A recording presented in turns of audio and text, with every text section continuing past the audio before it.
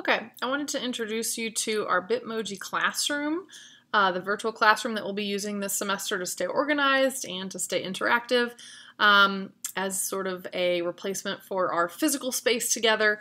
I've created a virtual space where we can share information, share photographs, work. I'll share all the daily activities that we have going on. You can kind of look around this space and see what makes sense. So we have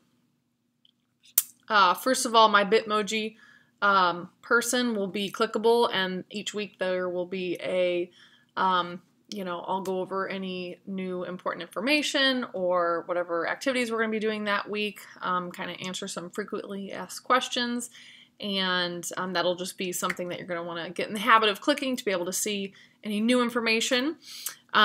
These buttons down here at the bottom, anything that's clickable will have, when you hover over them, the hand will display. So you can click on, for example, the Monday button, and you'll see this, our nice little camera photo studio, and on the back of the screen will be our activities. So these underlined areas will be clickable, and they will take you to, for example, a Flipgrid activity or the Google Classroom, a Google form, in this case the Google Student Survey. So you'll want to keep up with things each day.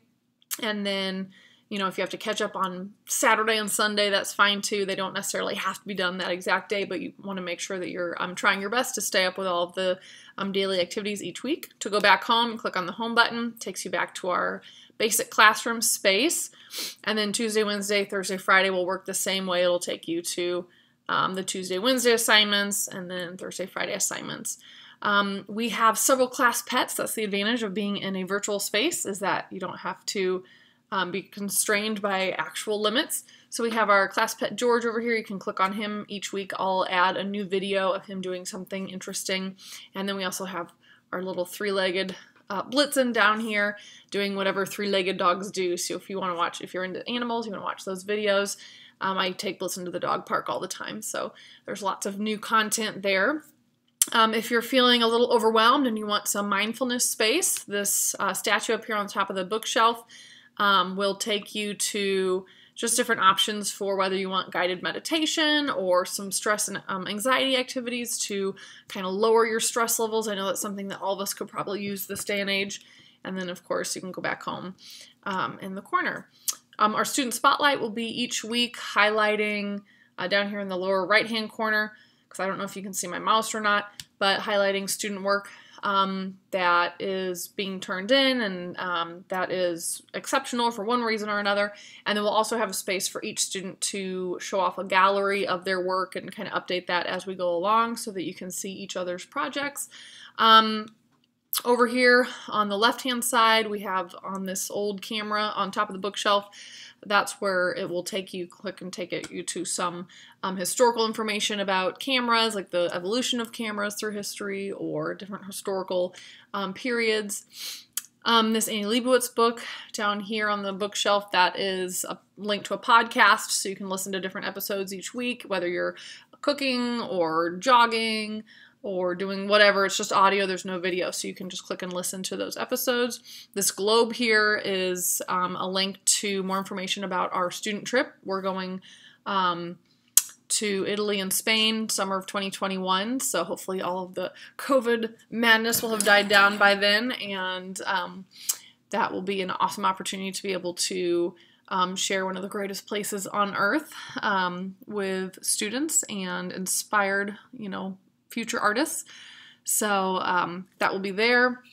Over here in the right-hand corner, this poster is a link to our character dares and character work that we're doing this semester. So that's like practicing empathy and compassion and kindness in sort of this cold world that we've suddenly found ourselves in, where it's, an advantage, or you have to stay kind of solitary. That can be good for our physical health maybe, but it's very detrimental to our emotional and mental health.